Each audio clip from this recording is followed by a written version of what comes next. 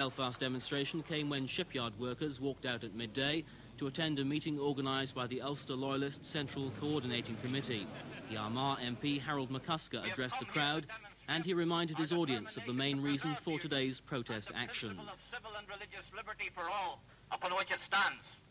But above all, we have come here today to demonstrate the solidarity of the loyalists of this city with their suffering brothers and sisters along the border. About 1,000 shipyard workers attended the meeting, which also included a speech by the North Down MP Jim Kilfedder, who took up the attack on the government's security policy and also spoke about his efforts to unite loyalists in a campaign for a devolved parliament at Stormont. The shipyard meeting was arranged after shop stewards rejected an appeal from Dr Paisley. The response satisfied the organisers.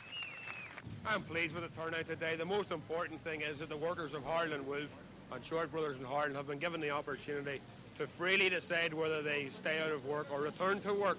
Today is a day of free expression of all Ulster people and to discuss the British government policy in Northern Ireland. In fact, most of the shipyard workers then went home rather than returning to work.